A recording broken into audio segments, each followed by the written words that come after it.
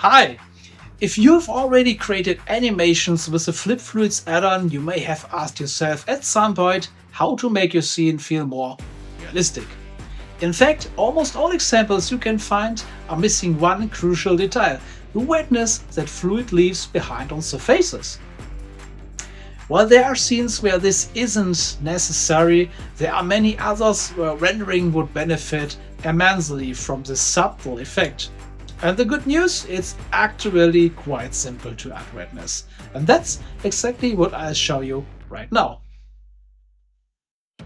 To follow along, you'll need a finished scene and a completed Flip Fluids simulation. The simulation will then be turned into a dynamic paintbrush that can theoretically paint wetness on surfaces. However, a quick warning at this point: Blender tends to crash. And if you try this with a very high resolution fluid mesh, that can happen.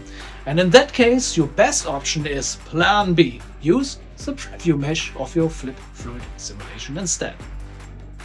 The surface that receives the wetness is called a dynamic paint canvas. And practically any object in your scene can become a canvas. Now you just need to decide how you want to store and use the painted wetness. The method I recommend today is using an image sequence. The wetness effect is stored as a sequence of images.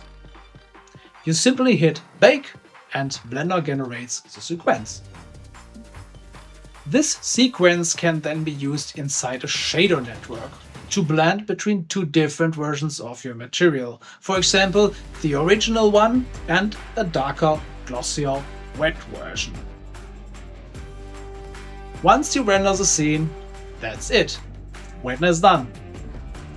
So the only question that remains is, why is this technique used so rarely? Type it into the comments. Thank you for watching and goodbye.